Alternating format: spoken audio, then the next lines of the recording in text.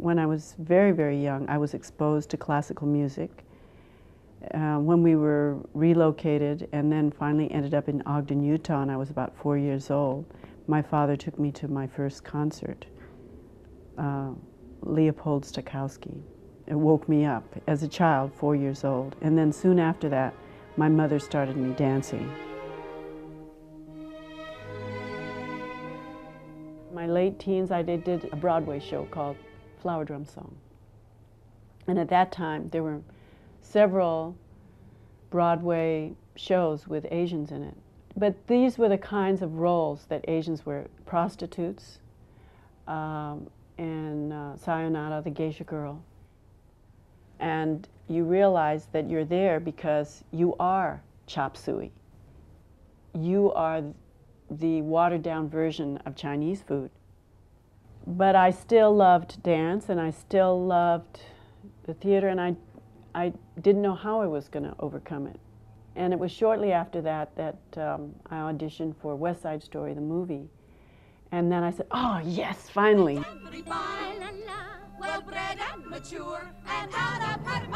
That was the first time, the only time, that I ever played somebody that was an Asian.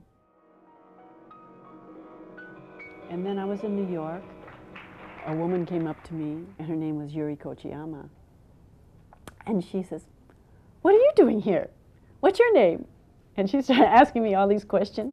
Before you know it, she was asking me to come to a meeting of Asians. So this was my first introduction to an Asian who was an activist. And I went to a meeting with her and several other elderly, Niseis, and Chris Ijima and his parents were there. And somehow me and Chris got together, and I didn't know before that time that he sang and played the guitar, but he brought a guitar and somehow wrote our first song.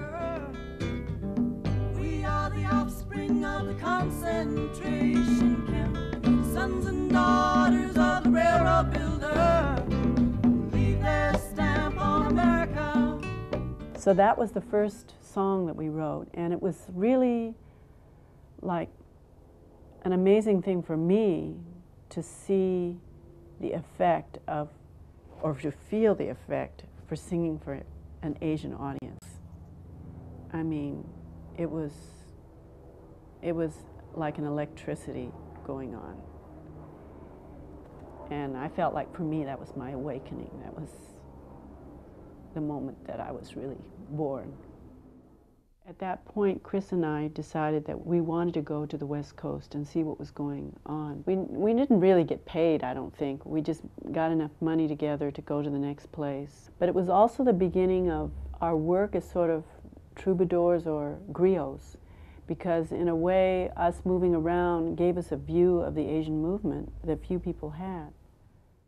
You can do service, you can do and elevate consciousness in whatever you do, whether it's the arts or if you're going to be a doctor or whatever you're going to do, you can find a way of being service to the community.